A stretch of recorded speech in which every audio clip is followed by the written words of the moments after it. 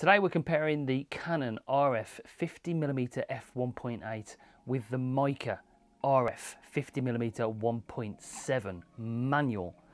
This is autofocus. This is the Canon lens that you're looking at the moment, and I've got to be honest, I dislike this lens. I don't use it very much, and compared to my normal regular lens, the Sigma 35mm f1.4, it just doesn't compare really in my eyes. The image quality is good. I've got the f1.8, but being sent the Meike to review, that being f1.7 and half the price, albeit a manual lens, can we cope with that lens on the odd occasion that I do use a 50mm focal length?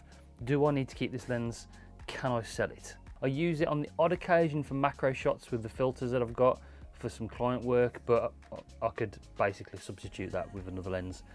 I just don't like it. It's plasticky, it's very light, which okay can be an advantage.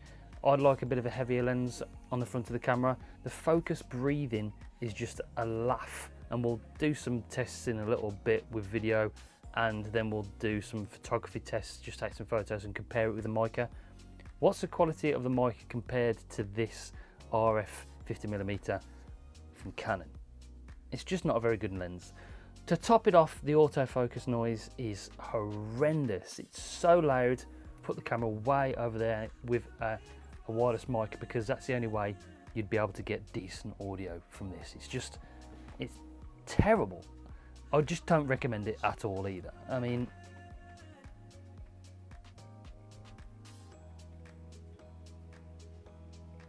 the focusing is fast, don't get me wrong. It's accurate, but that's more to do with the R6 than the lens. I can hear the motor from here. What we're going to do, we're going to swap over to the Meike lens and you can be the judge. But it's hard to get the focus nailed on a manual focus lens. That is one of the disadvantages of the Meike.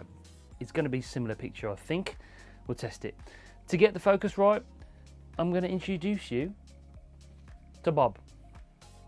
This is Bob. Bob's going to help me nail focus. I'm going to leave the chair here, put Bob where my head would be, and hopefully we'll get the focus right. This is so stupid.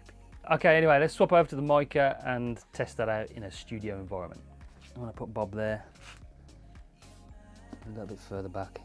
Okay, let's swap over. Okay, the Meike's on. Let's try and nail the focus. f1.7, settings the same. Ooh. That's it. I got the focus peaking on, so Bob's face is in yellow. Thanks, Bob. Right, so this is the Meike 50mm RF 1.7. How does this look? Manual focus. It's going to be hard to nail the manual focus. I have to use Bob, but I seem to have got it on that occasion. I did record a little bit where it wasn't in focus, so it is a little bit tricky. So that is one of the disadvantages of this lens. But overall, what does it look like? Comment down below. I'll put a bit of a side-by-side now compared to the Canon RF 50mm 1.8. What does it look like? Compare the two.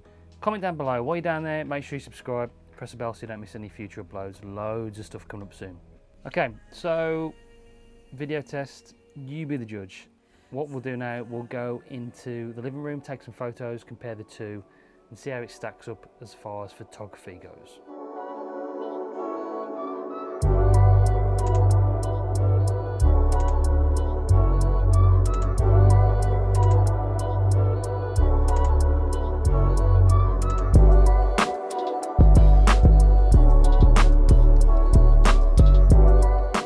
Okay, so that was the comparison. You saw the video comparison, you saw the photo comparison. Looking at the photos, is there a difference? I'm not sure if there is a difference. With the focus breathing, maybe it's not as bad as I'm making out. I've just got a bit of a down on this lens. It did do it a few times, but in general, it's pretty fast and accurate. But like I said, it's more the camera than the lens doing the autofocusing. The autofocus noise is still loud. But when you've got the manual focus peaking with the colour on the screen with the manual lens, the Meike 50mm f1.7, then you can still nail the focus. It's still bang on, and it's just yeah, it's another step, but it's only a very minor step to do. And is it worth twice the price? And the answer to that is, well, simply no. Having the autofocus, especially for photography, is, in my eyes, not essential, especially if you're doing different kinds of photography. If you're doing astrophotography, which this lens would be good for, night photography, then you're not going to use autofocus, you're going to use manual focus anyway. So half the price, just the same quality, just as good. It's metal, all metal construction, it's weather sealed, weather proofed, and it's, yeah, it's a really good bit of glass. It looks really nice. So I'd recommend going for that over this one. I'm gonna sell this, I'm gonna get rid of it, and when the odd occasion comes along that I want to use a 50mm, then I'll use the manual focus Meike.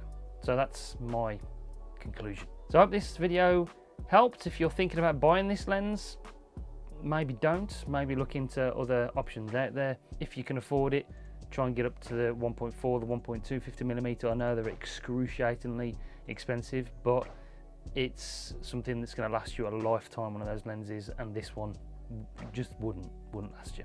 That's it for this video. Thanks for watching, and I'll catch you in the next one. Bye guys.